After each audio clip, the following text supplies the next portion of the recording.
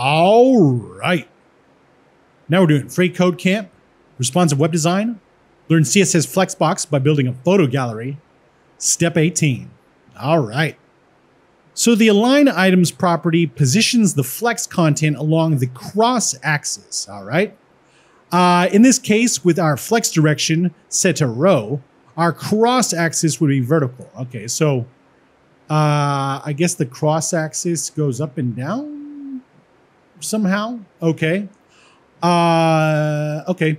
And so to vertically center our items, our images, we're going to give our gallery class selector an align items property with center as the value. Okay. So I guess we're centering it twice. I don't know.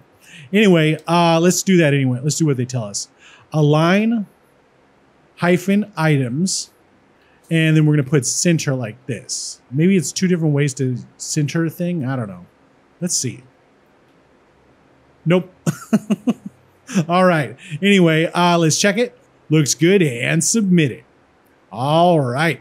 Now we're on to step 19 and we'll see you next time.